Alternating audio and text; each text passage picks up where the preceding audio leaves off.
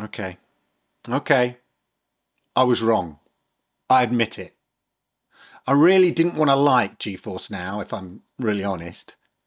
But now, having tried GeForce Now 3080 tier for the past week, I've got to say, I'm a little blown away. I mean, hey, look, it's not perfect. I still have some gripes, but yeah, GeForce Now 3080 tier is incredible. Let me tell you why.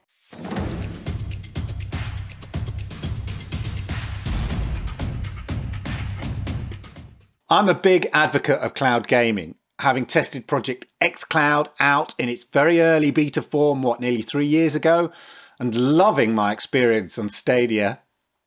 Such a shame.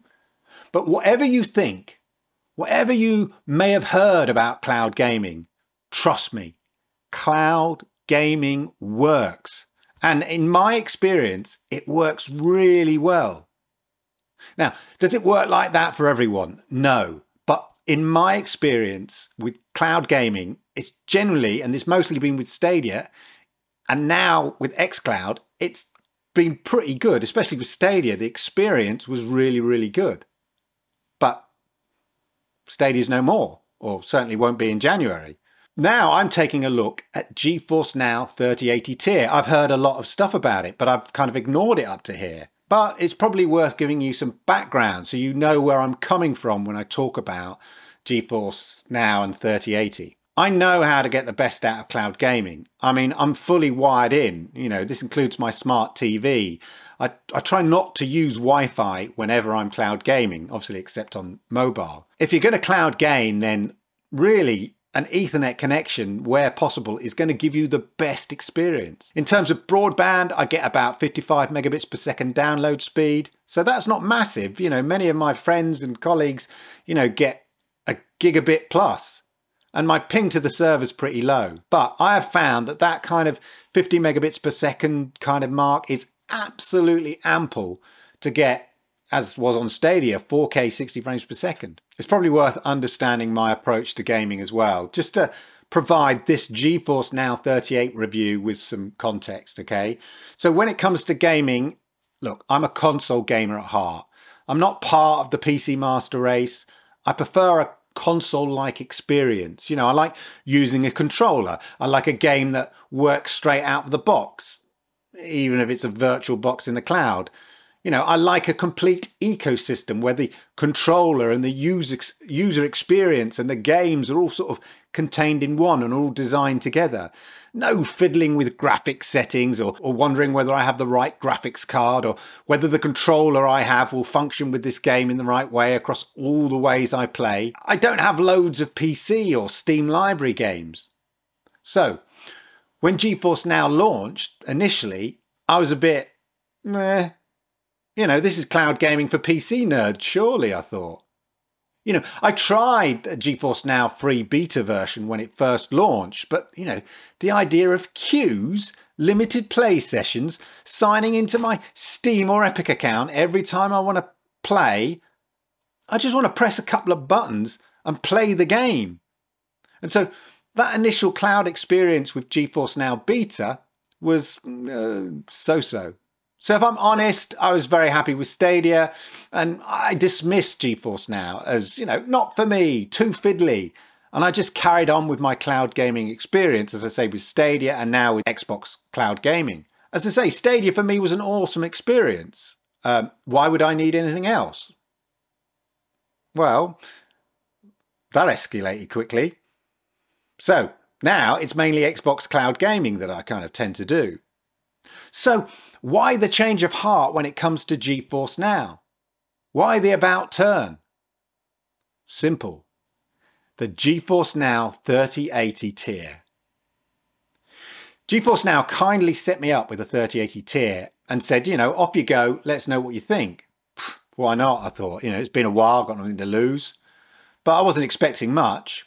Even though many of my sort of friends who, you know, cloud game and have been using GeForce Now 3080 tier have been singing its praises, you know, I just dismissed that as, well, you know, it's just not for me. You know, it's too much focused on PC gamers. I'm a console gamer. So how did I find the experience using GeForce Now 3080? Sure, look, initially that whole signing into the Steam account to play Destiny 2 was a pain, and setting up my EA Origin account with my Steam account so I could play Apex is a pain. But look, please note, this was the first time I used or played these games, and that's what's involved in that initial setup. But then when Destiny 2 loaded in, it was like, WTF. Like, it was noticeably better than any Destiny 2 experience I've had. I thought Stadia was good. I remember the first time I played Destiny 2 on Stadia and I was blown away. But GeForce Now 3080 tier, the visuals, the sound quality, the response on the GeForce Now 3080 tier, just, I'm going to be honest, it just blew me away. There, I said it. Look, I'm not sitting here with two versions of the game running on two different platforms and a magnifying glass in hand, forensically comparing the two games, next to each other to see which performs best. This is from memory. I instantly noticed a difference in the visuals and the sound, especially the sound and the feel of the game. And I just instantly, it was that good.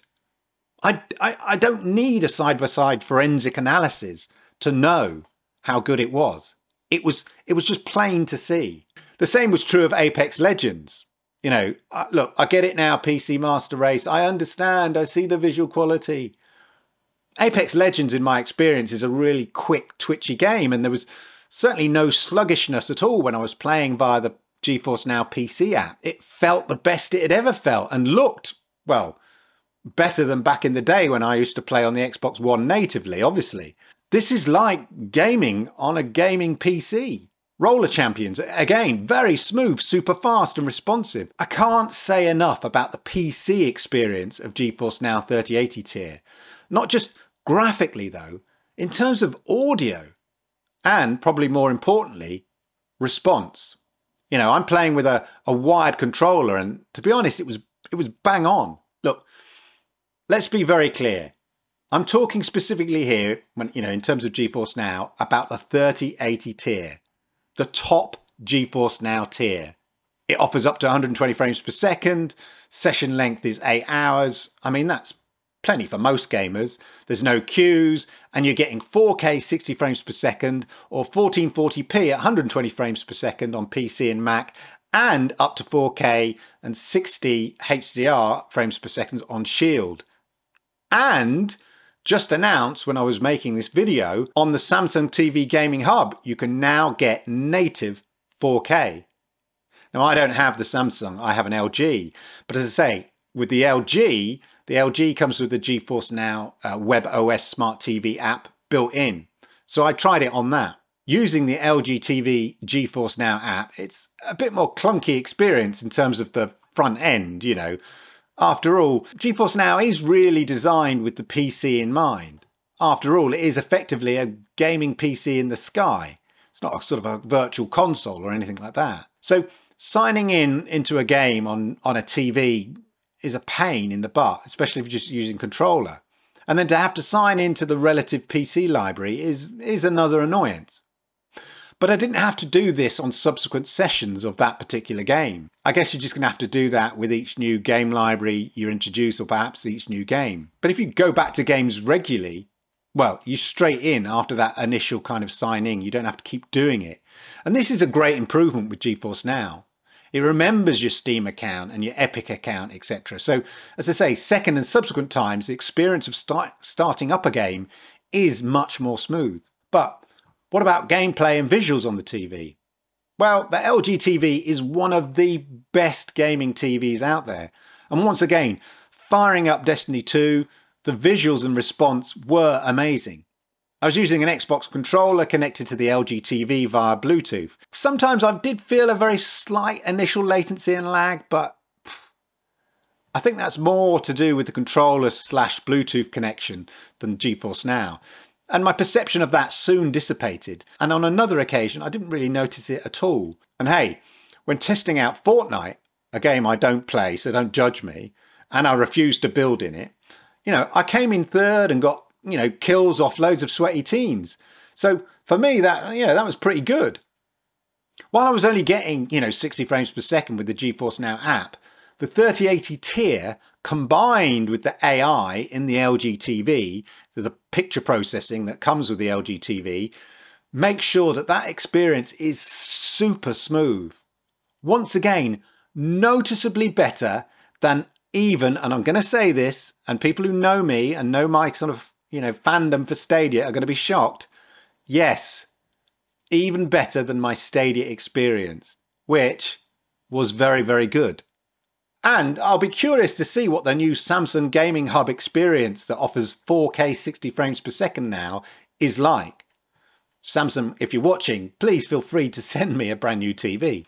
I also tested it out on my Chromecast with Google TV dongle, again, connecting the Xbox to the Chromecast via Bluetooth. But visually, still super, super impressive.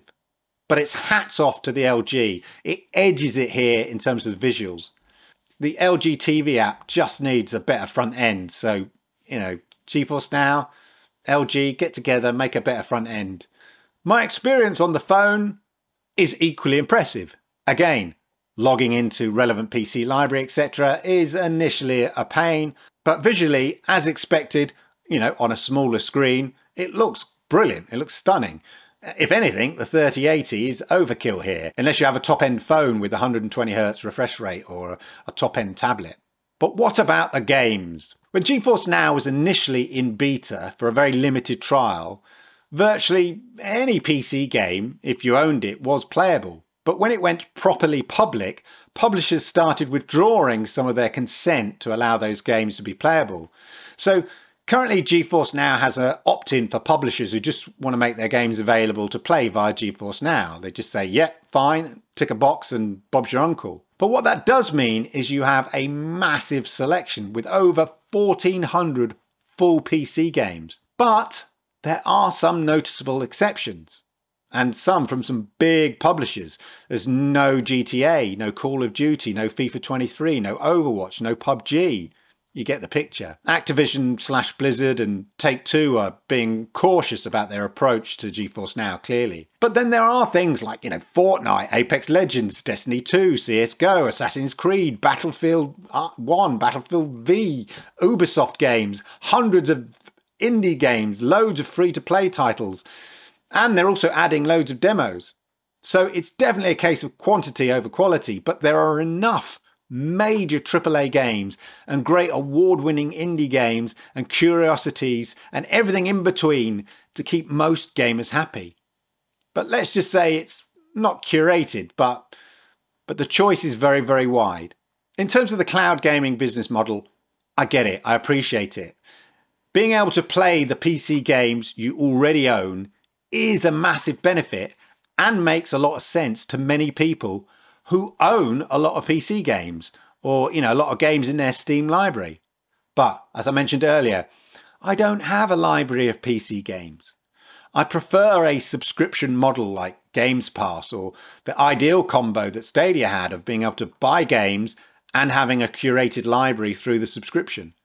So it'll take a lot to wean me off that approach. But having experienced the GeForce Now 3080 tier, it's tempting to start buying some games, those that I really want to play that aren't in Xbox Game Pass, but are on PC. So I can now play via GeForce Now 3080 tier. And certainly being able to play things like Destiny 2 and Apex Legends and Fortnite at the visual quality and gameplay that 3080 tier offers is awesome. But look, it's not all sunshine and rainbows.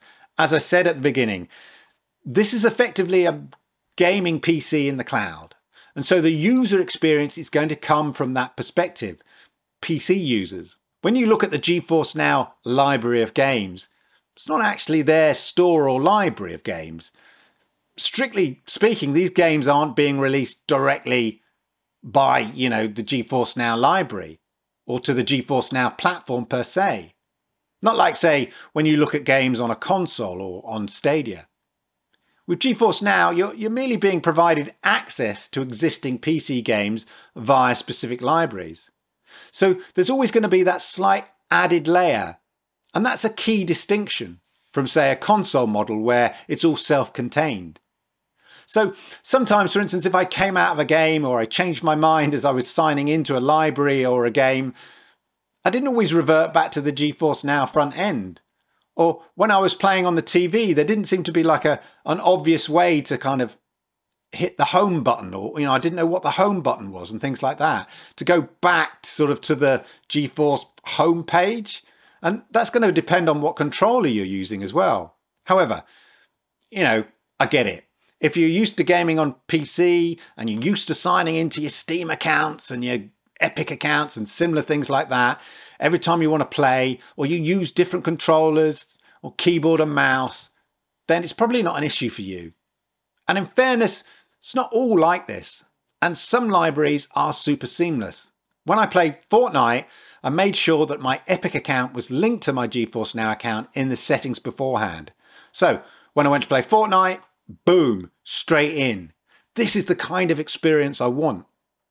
But for me, for someone who's gamed on a console most of his life, it's still a pain when I have that little extra layer of signing in and coming out of a game back to GeForce Now. For instance, I had to go to the Ubisoft Connect to get the free-to-play version of Roller Champions, then go back to GeForce Now.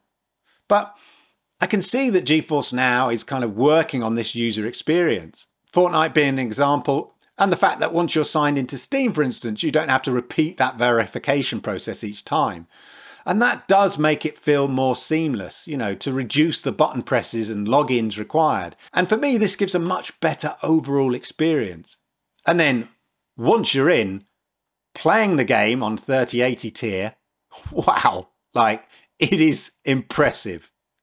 So my big tip, make sure that you've done all the signing in and linking accounts to your GeForce Now account for the various games and publishers that you regularly use up front for that kind of best seamless experience. It's well worth that initial sort of time investment of connecting all those things. And you can do this in the settings. So let's talk about the price. Now I've tasted 3080, I'm going to be honest, it's hard to drop down just to priority. You know what they say, once you've had silk, cotton will never do and all that. But even at priority, you're still getting up to 1080 60 frames per second. So depending on what sort of screen you're using and stuff, that should be fine. Price breakdown, the features for GeForce Now are all as here. Yeah, $19.99 a month for the 3080 tier with no sort of library, no subscription library is a lot. And as subs go, it's pricey. But you're paying for an RTX 3080 gaming PC experience. So if you already have an existing PC library, but say have an old gaming PC, then this is probably of more value to you than if you don't. And if you game a lot and visuals and frames per second are crucial to you, and you don't have a powerful gaming PC, then again, this makes a lot of sense. At the end of the day, it's a lifestyle choice, $19.99 may not be a lot to someone, maybe a lot more to somebody else. Look, I'll admit it. I've become a true convert to GeForce Now 3080 tier. Almost. In so much as, will I make it my sole cloud gaming experience? No, not 100%. But when it comes to cloud gaming, the entry cost is so low for the various options that you have, so you don't need to, and you shouldn't just rely on one platform. We've moved on from the console wars way of thinking when it was like a $500 choice between one console or the other. With cloud gaming, you can have a suite of platforms that you choose to use. And the GeForce 3080 tier is now firmly in my suite of platforms. I'm so glad I was given an opportunity to revisit GeForce Now, albeit at the top end tier, the 3080 tier, which, without a shadow of a doubt, visually and gameplay wise, is the best in class in terms of cloud gaming. So good that to some degree, I'm happy to overlook some of the clunky signing in experience inherent in PC gaming via libraries, and the fact that it's not a self-contained gaming platform like a console. Overall, my experience on PC with the GeForce Now PC app was marginally better than via the TV app. But the TV did look amazing. And it probably looks even better on the Samsung now they've got 4K 60 frames per second. And this experience could be the difference between playing with a wired as opposed to Bluetooth controller. But it's still, whatever platform you use, whether it's via the TV or your PC, it's a really impressive experience. So, lesson learned. Don't let your first experience put you off. Experiment with different cloud gaming platforms and don't be too blinded by brand loyalty. This is not console war gaming. Find the one that suits you or more than one. And admit it, as I'm doing right now, when your assumptions are wrong. GeForce Now 38 tier is mind-blowingly good. And I was wrong to dismiss it. Well, I hope you found this useful. I hope you found it interesting. Check the link below for more details and sign up to GeForce Now as well. I'll probably have some sort of link down there. And of course, hit the likes because I like it, YouTube likes it, and it helps people like you find great content like this. And if you are new here, do me the massive honor of hitting that subscribe button, toggling that notification bell, and that way you'll know when I go live with content like this. Thanks for your time. And hey, while you're at it, why don't you check out some of the videos right over here? I think you'll find them interesting, especially if you like this one. Check them out. My videos are brilliant. You've got to check them out. It's appreciated. Go on. Thanks.